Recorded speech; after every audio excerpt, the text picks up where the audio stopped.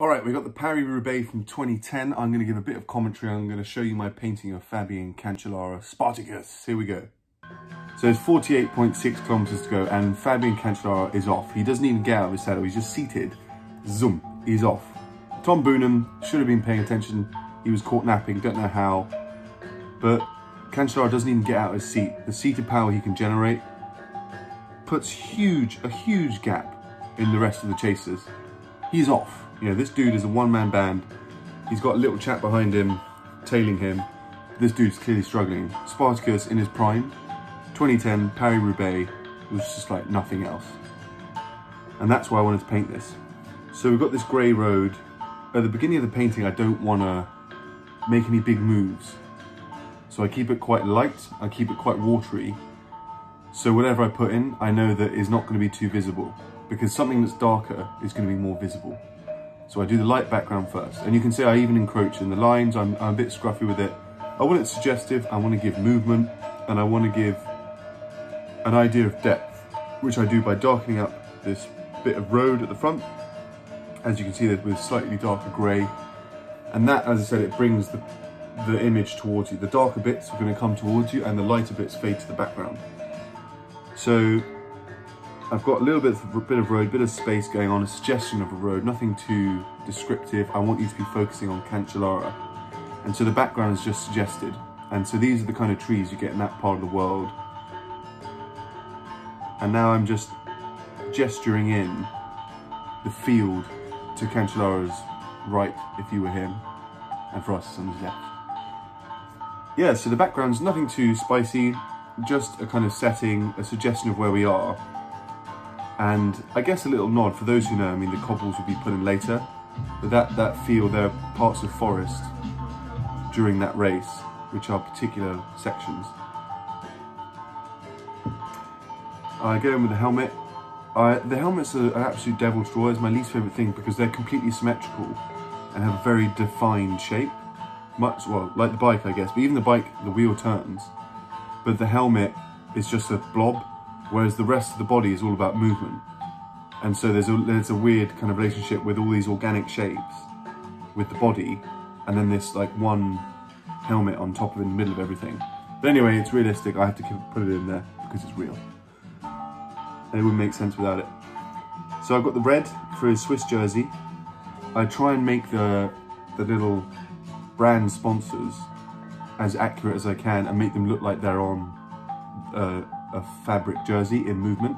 And that can be quite hard, but it's quite a fun challenge and gives it quite a real feel in my eyes. So the red's plopped in.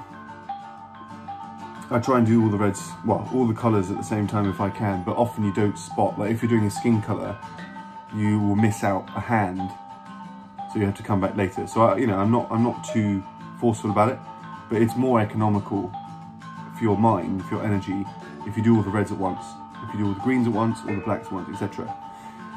So I try and do light colours to dark colours. So the light colours come first. They're low impact, they're low risk. If you make a cock up with a light colour, you're going to be alright. Whereas if you slap in a black, like I'm doing here, if that goes wrong, you could be in a bit of trouble. But still, I don't let it affect my thinking. Like, I try and stay loose, I try and stay energetic, like I'm doing there with the black. Just kind of plopping in, getting the idea, the feel of, the curve of a glove over a hand.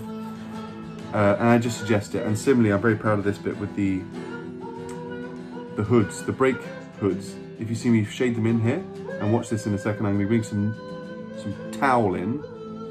I'm going to dab it. Watch this. And so that pulls off. Hopla!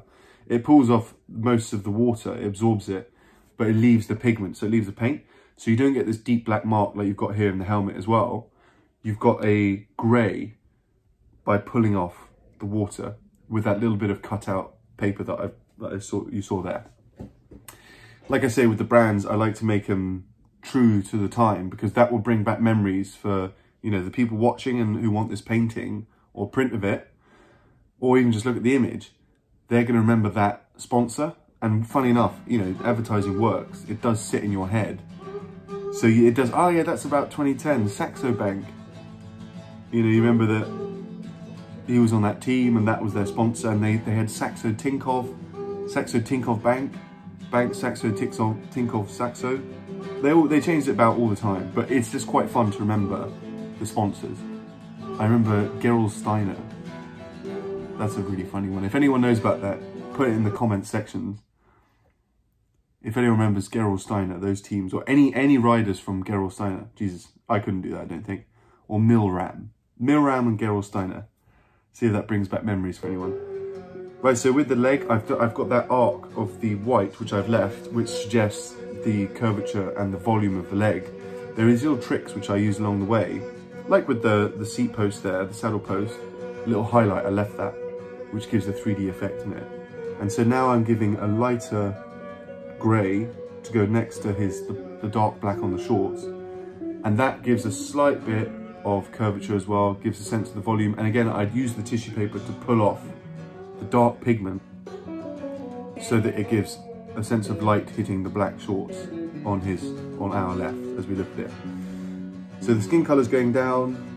It has to be the same kind of intensity as the red and the black, otherwise it will just fade to the back in our minds. So you see me spend a bit of time darkening it up and playing around with that.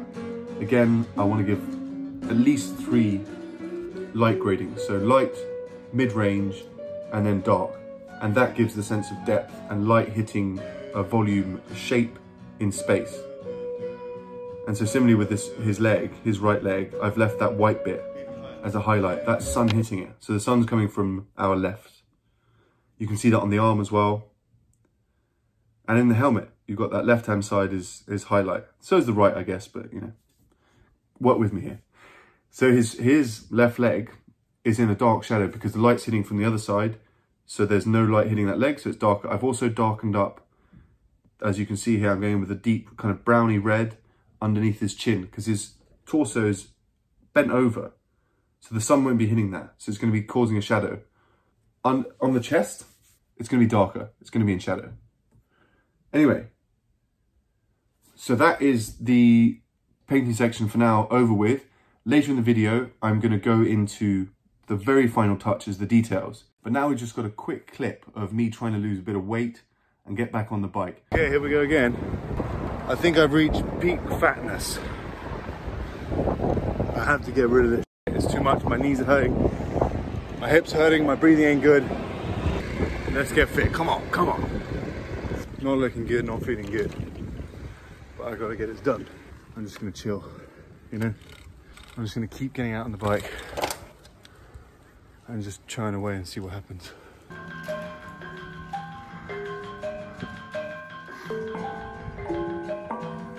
I call this part of the climb the Swain 2. It's Swain's Lane in Highgate in London. Giving it some gas, that's me, come on.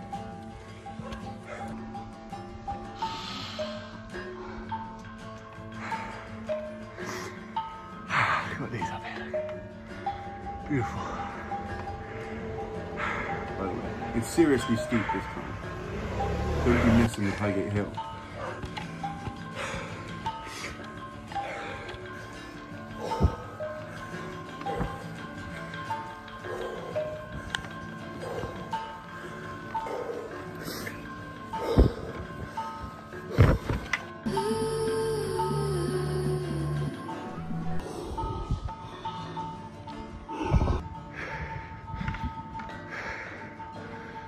I think the hill is about 7 minutes, depending on where you start from. I actually think it's more like 9 minutes if I start from right at the bottom, when there's a little baby foothill. So at the top, this is called Pond Square, and I like to warm down. After I've done 1 lap of Swain 2, I like to do a warm down, and then I go down the hill, nice and relaxed. So I'm not really recovering so much on the downhill. I'm not trying to flush my legs of lactic acid. I do that while I'm safe at the top in this quiet square, Pond Square. Then I zip down and I come straight back up onto Swain 2. So I like having a look around. There are people drinking like homemade booze up there, pretty sure. With lockdown, I don't know, they've obviously closed the pubs, but the people of Highgate Village have to keep boozing. So you see them with these kind of urns of cider or something like that. And I like the vibe in that square. It's always nice. It's always people like looking at you saying hello.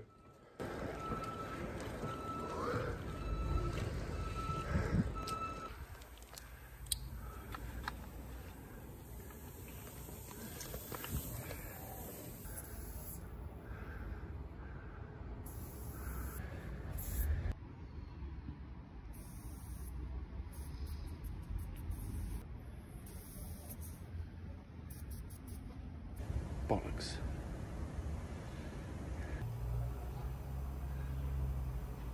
So at this point of the painting, I'm pretty much finished and I can mess it up with any foul brush stroke.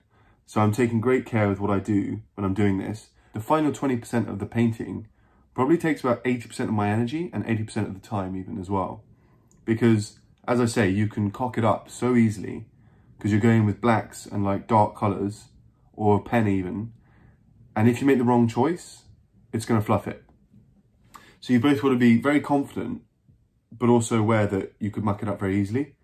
So it requires a lot of thinking and stepping back and trying to get a fresh view of the piece. Because if there's something you've missed, like something doesn't look quite right, that's when you're going to have to make it better. You know, that's when you have to correct it.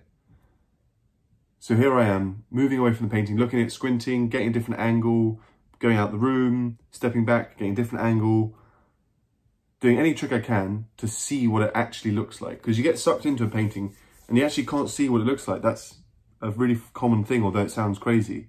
And here I am just giving a bit more detail, a bit more oomph to the painting by adding in these splashes.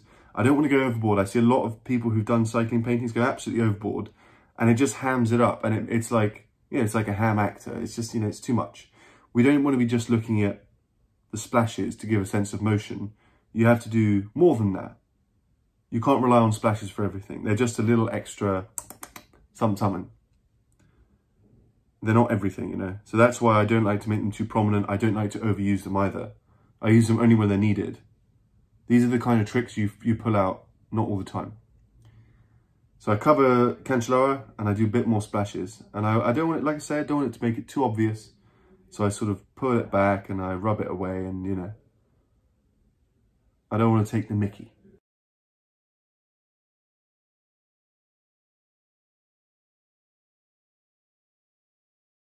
Thanks so much for watching.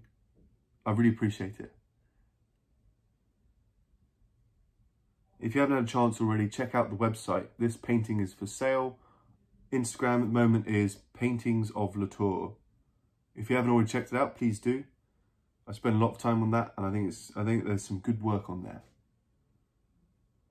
Yeah, final touches. Here we go. Cancellara 2010 Paris-Roubaix. What a ride. What a dude. Shame he had to retire. All good things come to an end. Like this video. See you later. Thanks a lot for watching. Bye bye. In de ronde. Dit is van een nog grotere orde. Adieu zeggen op pakweg 50 kilometer van de aankomst.